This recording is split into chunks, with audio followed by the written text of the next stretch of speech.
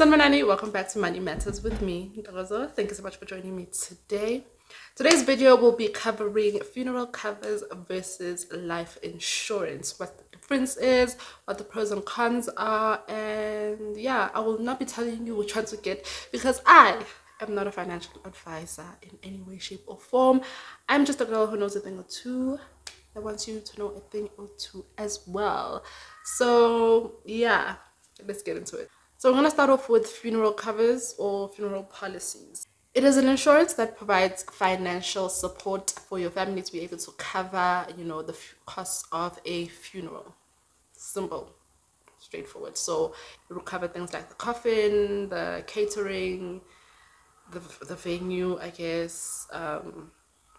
Some even cover like repatriating a body and etc, etc. These are some of the benefits of having a funeral cover. Number one, it helps cover the cost of a funeral because we know that funerals can get quite expensive. Yeah, especially if you have a lot of people that are coming over, even during the week, you know how we do it. People are coming over to mourn with you and you need to feed those people. You need to feed people at the funeral. You need to cover quite a lot of costs. So the first benefit is that you might not have it lying around. So that's the first benefit, is that it helps you cover those costs. Number two is that it is easy to get. You can literally sign up for a funeral cover in 2 seconds. It's so easy to obtain. It doesn't really require as many things as other types of insurance. Literally the easiest, I think, in my opinion, to obtain. I mean, I've never obtained one, but I've worked for a company that offered one, so I know that it is easy peasy, lemon squeezy. Number three, it is affordable. Okay, usually you can get under 100 rand a month. You can get a pretty okay funeral cover, especially if you're just covering yourself and you're not really covering dependents or family members, etc, etc. You can literally get an insurance for funeral cover just for you for under 100 rand. Obviously it also depends on the payout, yeah, and who you're covering. You get me? So it's quite affordable. And like everything in this world, nothing is just good. There are also some cons to having a funeral cover. Number one is that the funeral policy might be limited to certain aspects of the funeral and not others. Maybe they won't provide transport, but they'll cover the food, or they won't cover the food, they'll provide transport. Those are things that are usually set out. So when you are picking your funeral policy, they'll tell you the things that they do cover in a funeral.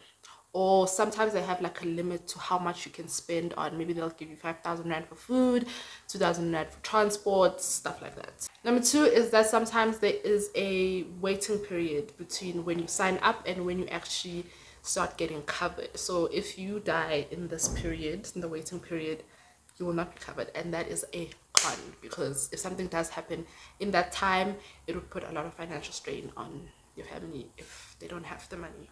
Number three is things like inflation. If I got a funeral cover right now that covers 20,000 rand for a funeral, in 50 years or whatever, when I die, the 20,000 rand will not hold the same value. So those are some of the things that you need to look at. Maybe you need to increase it, upgrade after a certain amount of time, because the inflation goes up, but the amount that you say they're gonna cover might just be the same amount. Number four is that there may be some restrictions on the type of death that they cover. I know certain funeral policies don't cover like suicide, for example, but again, things that you will know beforehand. Some maybe don't cover, yeah, it's usually suicides that are not covered. So they'll cover like your car accidents, just dying in your sleep, yeah.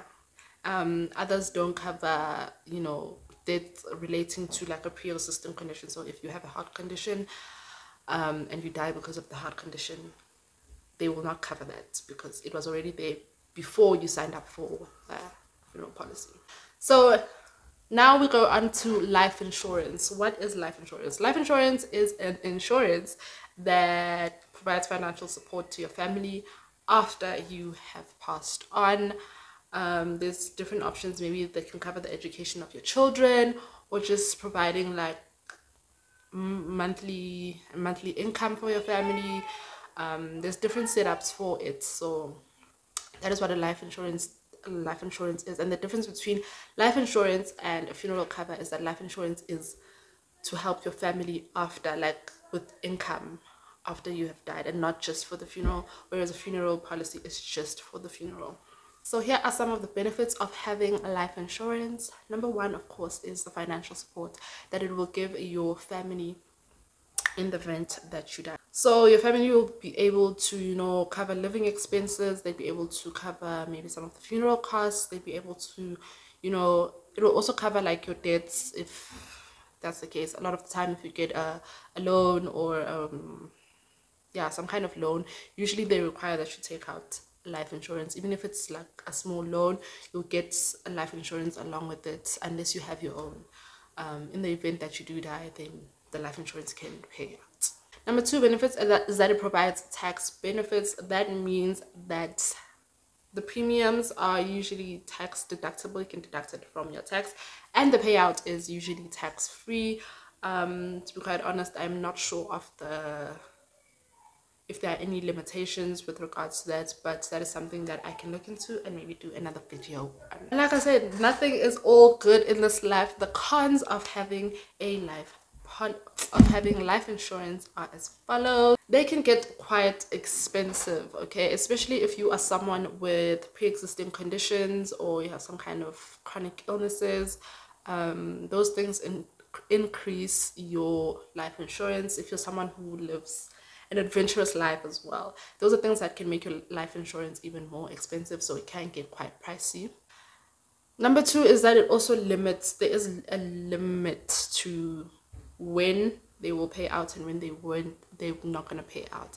So again, they might limit like suicide, or you know, a planned death might not be covered. Or if you are someone who, I don't know, you jump off the roof for a living, those things will, you know, limit the cover in the event that you do die. If you do die because you jumped off the roof for your job and that's that they might not cover that. So there are some limitations to what they do and do not cover if you die, because otherwise there'd be a lot of fraud, okay? So they also need to watch that a bit. Number three is that the structure can be quite complex. So like trying to find the right one for you, because it's really dependent on each and every person. Like, so that might make it a little bit more difficult, which is why it's advised that you find a financial advisor to help you through it, to help you and explain to you the elements of the insurance policy. And because there might be some investigations, you know, some confirmations of if death is real, if it's for a legitimate reason, etc., etc., there might be a delay in the payouts. So usually it's not advised that you have a life insurance policy that's going to cover funeral costs, because it might take a lot longer for them to pay out, a couple of months, maybe even years, if something is looking dodgy. Okay. So obviously the difference between these two is that the funeral policy is strictly for funerals. Money will be received just for the funeral, whereas life insurance policy can provide money for your, you know, especially for your family members in the event that you die. So if you are someone who's looking at either one and not really sure, you need to consider what your needs are. If, for example, you are a breadwinner at home, taking out a life insurance policy is advised, because in the event of your death, your family still needs to be able to live and continue on, but also you don't want to put a burden on them financially on the day of the funeral, where they can't pay for certain things, or you know, they're getting into debt now to pay for your funeral. So it really is dependent on what your needs are, what your family's needs are, and those are things that you can consider when you are trying to decide between the two. I do hope that you found this video helpful. If you did, please give it a thumbs up, share, like, comment, subscribe, and yes, if you have any questions, do feel free to ask them down below, and I will do my best to get back to you. Okay, sometimes I forget, I'm sorry. So yeah, please, yes, so yeah, thank you so much for watching this video.